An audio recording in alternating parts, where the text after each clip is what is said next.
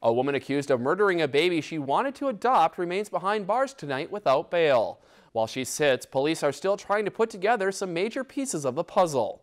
30-year-old Sarah Corton is charged with second-degree murder and is accused of killing a 2-month-old baby named Josephine 2 weeks ago in her Red Lake Falls apartment.